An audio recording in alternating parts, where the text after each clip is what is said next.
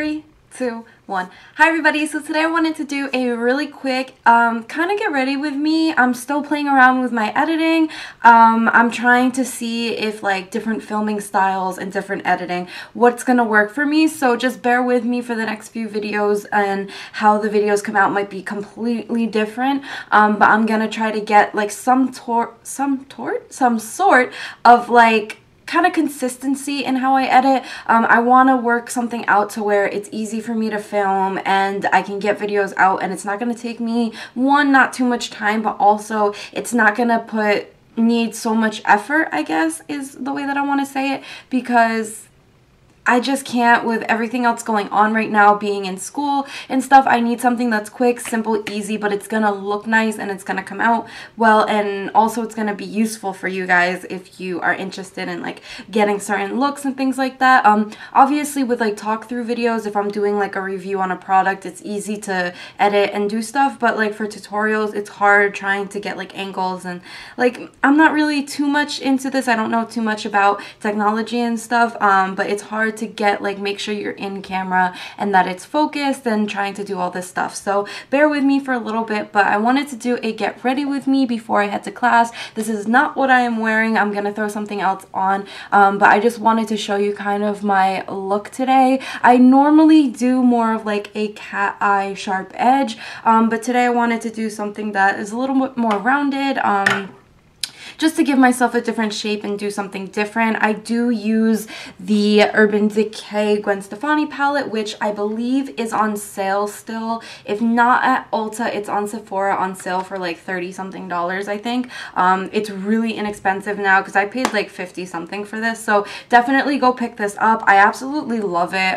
It's a really good just like everyday neutral palette, so I use some of the browns and like this blue here on the bottom just to give me a nice like smoky eye that's has a bit of color, but it's not too crazy. So yeah, I do my whole face in this video. If you're interested, I do my foundation and stuff, so you guys can kind of get a feel for how I do it. I do plan to do a voiceover for this, so let me know what you guys think of it. Don't forget to thumbs this video up and subscribe if you haven't. It really means the world to me, and it also keeps me motivated to do more videos because I know that there is more of you out there watching me, and there's definitely some more support and some more love going around. So definitely don't forget to do that. I will have any links, product descriptions, and all of that all in the bottom bar, so you guys can go check that out once you are done with this video or before you start. Anyway, I'll be done rambling now. I will stop talking. Hope you guys enjoy it, and if you want to see it, just keep on watching. Okay, so to start off, I'm going to be taking my Neutrogena Skin Clearing Acne Foundation, and I'm using this because I'm having kind of a bad skin day. If you want to know any shade names or anything particular throughout this video as far as the products go, I will have it all listed down in the description. I'll just give you guys more of a general idea of what I'm doing in the voiceover, so just go down into the description for more specific details. So what I'm doing now is just taking a flat foundation brush, and I'm using that foundation all over my skin in one thin even layer, and I'm using the brush first before I go ahead and blend it out because I use a damp sponge, and I find that this makes it easier and the sponge doesn't soak up as much product. So now I'm just going to go in with the damp sponge. This is by Real Techniques, and I'm just going to go ahead and pounce the sponge all over my skin to blend in the foundation. And I do this before I do anything else because I find it's easier to get around all the nooks and crannies of your face. So I'm just going to apply this all over my skin, making sure it's blended in very evenly. And this foundation dries matte, so if you're somebody who's oily, it's going to work out great for you. That's why I particularly love it, is because it lasts really long. And now I'm just going to take the Maybelline Better Skin Concealer. I really like this because it's kind of like a thin formula, but it gives decent coverage. It's not full coverage, but it hides your bags really well, and it works really nicely, and it also has a matte finish, just like the foundation. I like to keep the finishes of my concealer and my foundation pretty similar throughout, so if I'm using a dewy foundation, I use more of a dewy concealer. And I'm gonna apply this down the center of my T-zone. The reason I do this sometimes is because I feel like it gives an overall more full coverage look to the skin. I don't really do it to highlight. I mainly do it just to give myself more coverage, especially on days where I find that my skin is not doing so great. So that's just a quick tip. If you find that you have a lot of skin and like acne problems, using concealer throughout your T-zone can really help conceal and give you more coverage throughout your face without being too cakey or like adding too many layers of foundation. And I'm just going back in with the same Real Technique sponge, same way, and I'm just going to blend it out. I start with the T-zone first because I do like to give the concealer time to set and dry a little bit, because I find that it provides better coverage if you let it dry down a little bit. And then in the T-zone, I blend it out first also, so that I make sure that I don't get any weird lines and just harsh highlights in that area. And now I'm just using a small little Ulta brand beauty blender, and I'm setting my concealer with my Nye Neutral Set Powder. Now I use a lot of powder, you don't have to use this much, but I also do my eyes after my foundation, so this kind of helps prevent any like eyeshadow fallout from sticking to your face, and it also keeps your concealer in place all day since I have a lot of fine lines.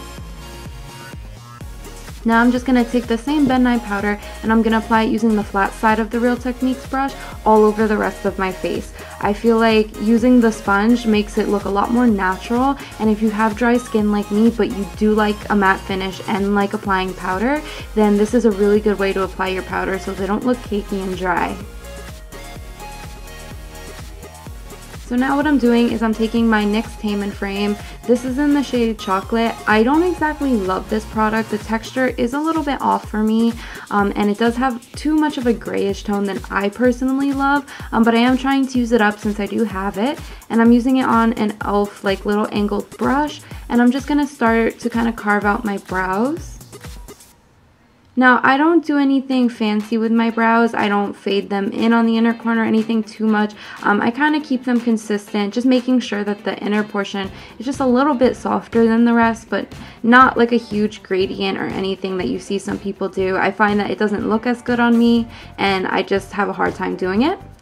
So now I'm taking the MAC paint pot. This one I believe is in the shade Groundworks, and it's just kind of a taupey gray. I wanted to go for a smoky eye today, so I decided to do this primer instead of just a clear primer, because it'll give me a nice kind of smoky brown base to start off with.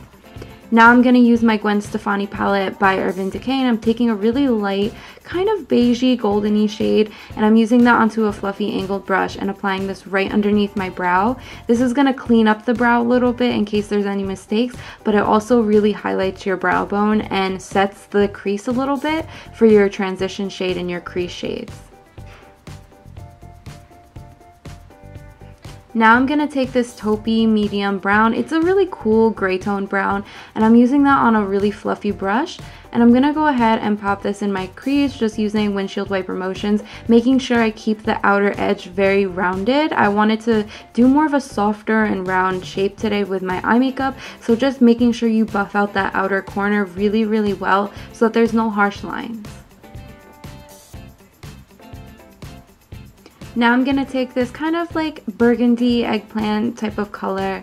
It's similar if you've ever seen MAC, I believe, I can't remember the color right now, but MAC has a color, oh, it's Embark. If you've ever used Embark by MAC, it's similar to that, but in my opinion, it's not as dry feeling. The MAC one is a little bit drier in texture. So I'm just using this onto a larger pencil brush and applying it to the outer corners of my eyes, then going back in with that fluffy brush, and I'm going to just blend it out and make it softer around the edges.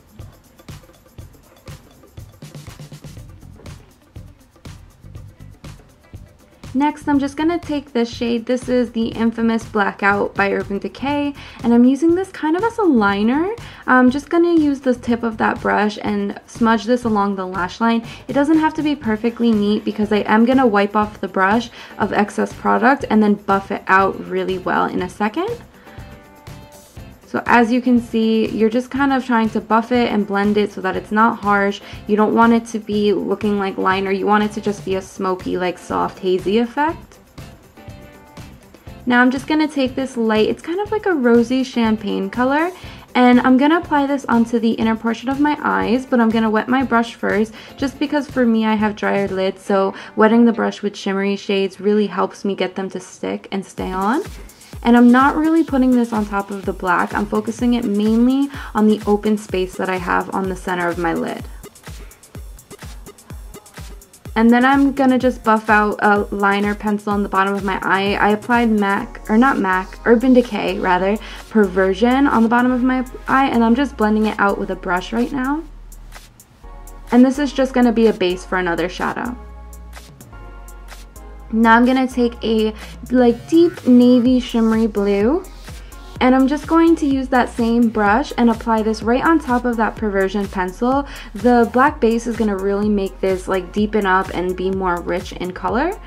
So I'm going to apply that on top, and then I buff out the edges a little bit with my finger just to make sure they're a little bit softer, just because I find this brush can apply a really harsh edge really easily.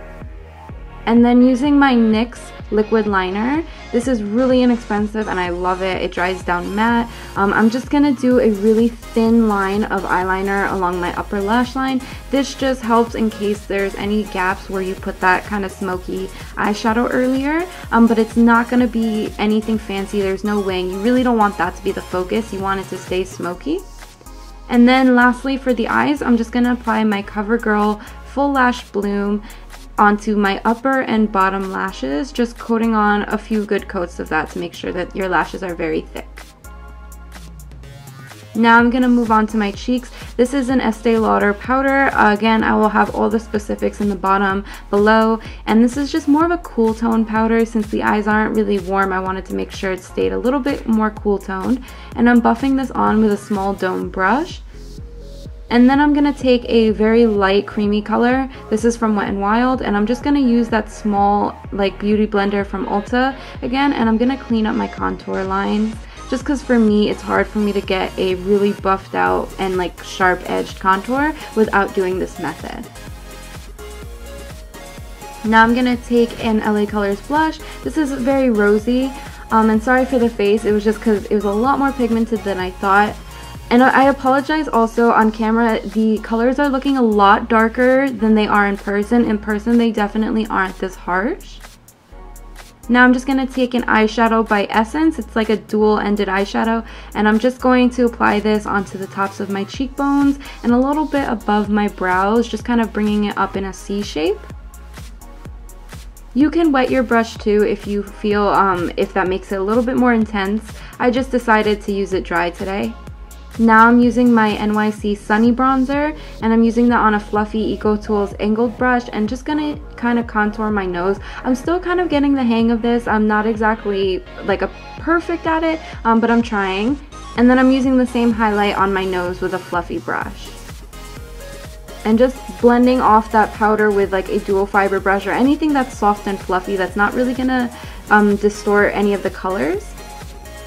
And that is all. I hope you guys enjoyed this video. I'm sorry if the editing is still kind of off. I'm still trying to get the hang of it. If you liked it, don't forget to thumbs up and subscribe. It really means a lot. And I will see you guys in my next one. Bye, everybody.